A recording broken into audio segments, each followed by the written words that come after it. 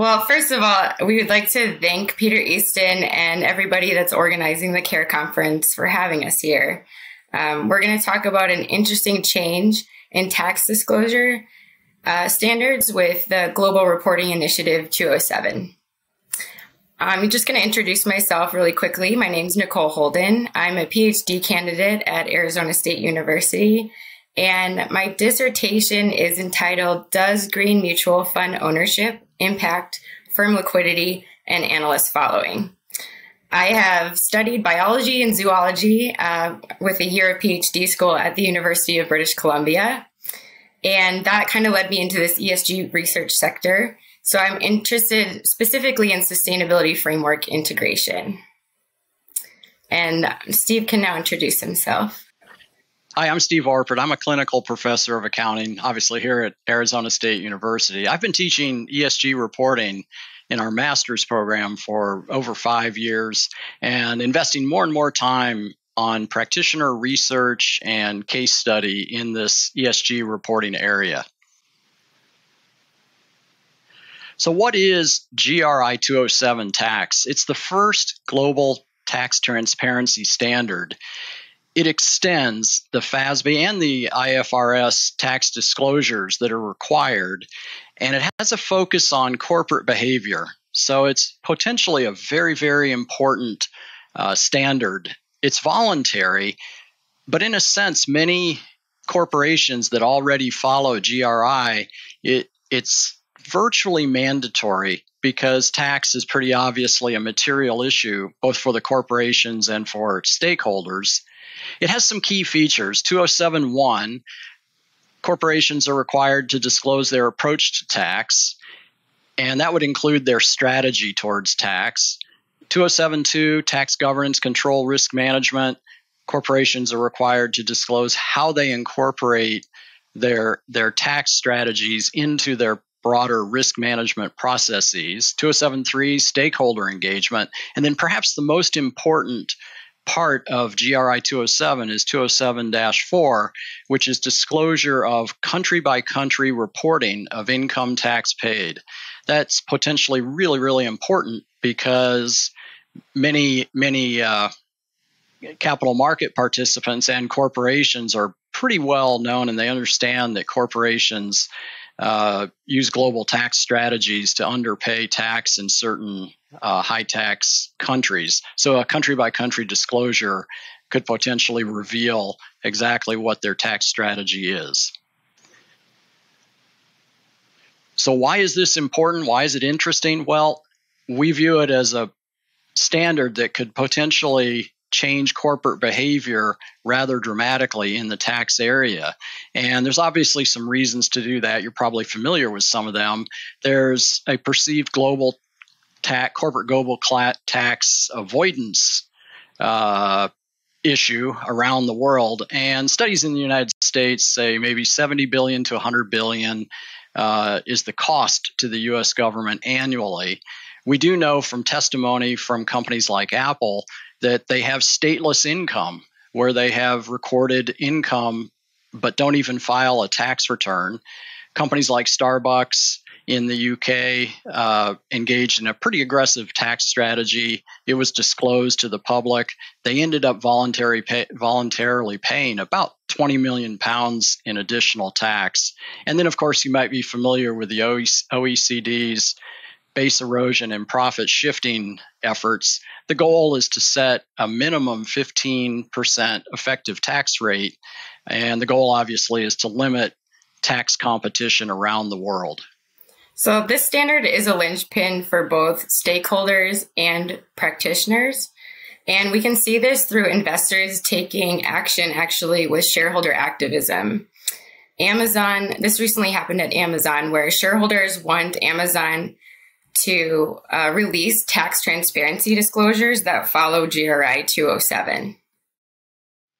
So our initial work in this area is nascent because GRI 207 is relatively new. It became effective January 1st, 2021. What we're trying to do initially is just tabulate the disclosures. And what you see on the table on the right is that in the ESG reporting area, we see a lot of disclosure in the climate area and health and safety, but tax transparency disclosures are way behind these other disclosures. So we expect to see that improve over the next few years.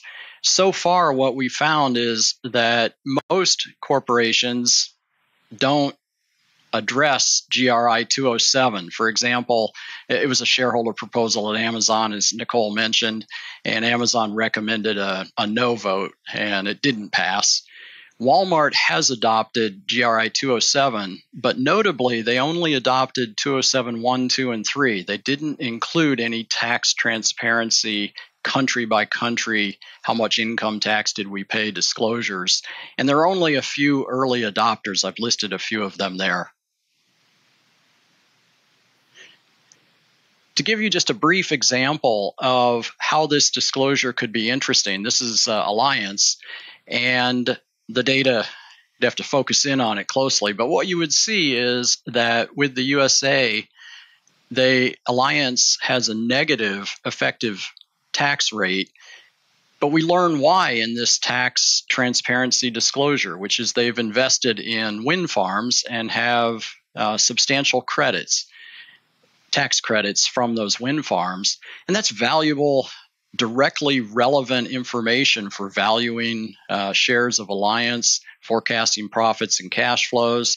But it also reveals to stakeholders how Alliance is behaving in this ESG area as a corporation. So that's one example.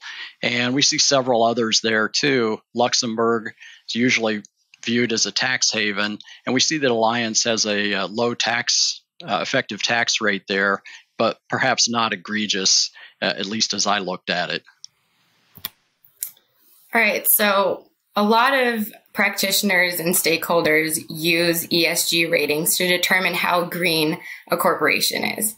Current research shows that there is disagreement among these rating agencies of which rating to give each firm.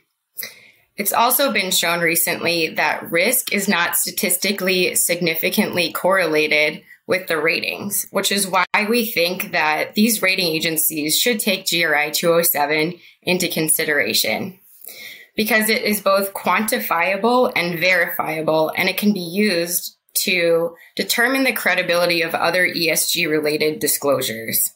So that kind of leads me into our other research question, which is whether these ESG rating agencies use GRI 207 in their current methodology. So this table, just to explain, the first column is a listing of ESG rating agencies that are commonly used in literature and by investors. The second column is a date which the latest methodology was released publicly online. And the third column is whether or not they talk about tax and how they talk about tax in their rating methodology. So interestingly here, there's several firms that don't talk about tax at all. And our research currently indicates that some of these rating agencies are not sure if they do use GRI 207, but currently in all the methodologies, none of them explicitly say we use GRI 207 in our methodology to determine our ratings. So this right here is an example of how tax transparency is being considered at the FTSE Russell. And it's separate, as you can see, from risk management, but it's kind of under that corporate governance umbrella. So we believe that GRI 207 will basically make it so that investors can link the tax transparency, risk management, and corporate governance sections of this pie for a more holistic view of a company. So GRI kind of has the potential to highlight risk and governance within each of these corporations, and it can be used by practitioners and stakeholders alike. And we actually think that investors are going to revise their risk assessment and make decisions based on the release of these tax strategy disclosures. So with that, we'd like to thank everybody for visiting our talk, and please reach out to us if you have any further discussion points or topics that you'd like to discuss. Thank you. Thank you.